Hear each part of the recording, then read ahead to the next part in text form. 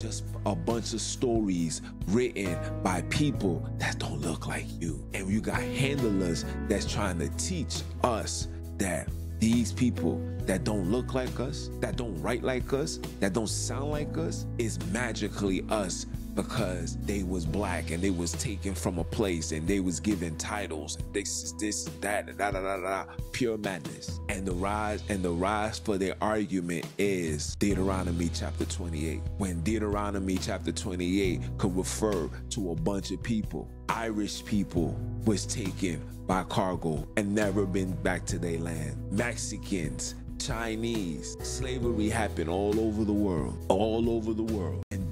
And don't get it twisted that these writers would inject that to justify the reason to you being submissive unto slavery, saying that this was God's will. God wanted us to be in slavery because we was disobedient. I need you guys to pay attention to that. God wanted his very precious creations to be in slavery because of disobedience. When there's other people more disobedient